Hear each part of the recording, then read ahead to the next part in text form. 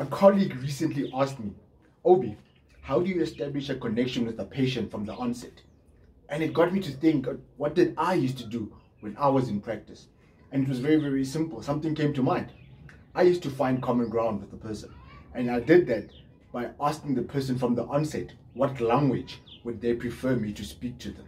And you'll be very surprised at how comfortable people start to become when you ask them that question. So I'm a Tswana speaking individual, working predominantly in practices that were speaking English, obviously, and a Zulu speaking person will come because I will know that they're Zulu from the surname that I'm seeing on their file. And I will first greet them in their language, if I can quickly identify that that is the language that they speak, and I will introduce myself in English. And I will immediately ask them, sir, ma'am, what language of choice would you actually prefer me to speak to you with today?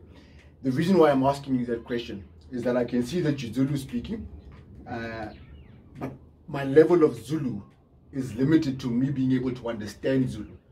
But when I speak it, I'm not as competent as I would like to be. But if you are comfortable speaking Zulu, you are more than welcome. And in actual fact, I will appreciate that because it will help me to learn. And where I don't understand, I will ask you for more clarity in English or any other language for that matter that I'm more comfortable with, so that I can be able to understand the problem that you are having, so that I'll be in a position to better assist you. When you do that, the patient that you're communicating in that manner with becomes relaxed, looks at you and like, this person is actually interested. This person is coming down to my level or up to my level. And so that's how you find that connection from the onset. Speak, or at least try to speak the language that the person that you are helping is speaking. Your question could be, Obi, I'm not going to be able to learn 5 different languages. You are absolutely correct. But you are able to learn by now, if you've been working in a particular practice for a certain period in time, you get to establish a pattern that you're seeing Afrikaans, English, Zulu, and Tswana speaking people. Predominantly Zulu and English, or Zulu and Afrikaans. Whatever the case may be, there is that top 2 or top 3. Learn the introduction. Learn the introduction. Nothing is stopping you from being able to learn the introduction of, hello, how are you? I am so and so, and who might you be? So if you know the introduction in the different languages, then you quickly establish and inform that individual your level of understanding of speaking that particular language, and you find common ground. And that is how you establish a connection, because it automatically puts that person at ease that as you go on with the rest of the routines, the communication, the barrier will not be there because you've already set the ground rules right from the start. So you want to build a connection in an optometry practice with your patients, be able to communicate with them in the language of their choice.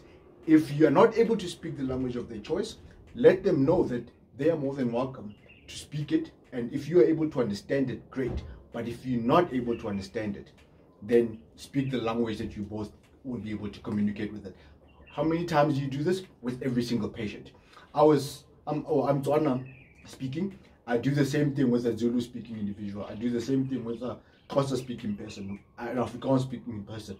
I don't just automatically make the assumption that that person will speak the language that I'm speaking. Why? This person is coming for a service to us, right? However, we want to make the sale. We want to be in a position where we know that we have given this person the best possible management solution that they need pertaining to their vision. And at the end of the day, we are in a retail environment. So there's a fine line that you have to be able to bridge when it comes to such things. Remember, optometry has 3 components to it. It has got the academic component, has got the clinical component, and it's got the business component. Or put it in a different way, it's got the educational component, it's got the health component, and it's got the sales component. And so all 3 need to work cohesively with one another every single time. And you do that by educating the people, performing all the clinical routines and procedures that you need to do. But once all of that is done, you then have to operate on the sales side of things.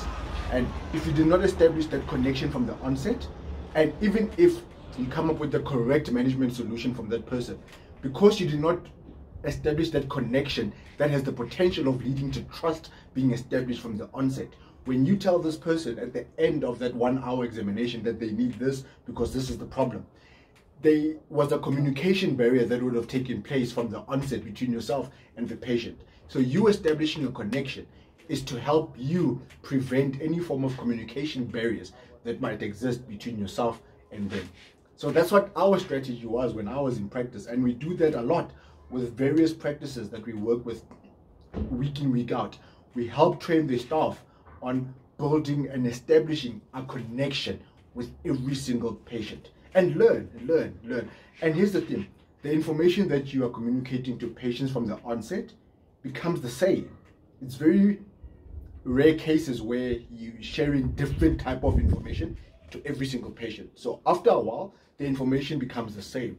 It is your responsibility as the Afrikaans speaking individual, as the Zulu speaking individual, as the Sesotho speaking individual, to learn this which you say and communicate on a day-to-day basis.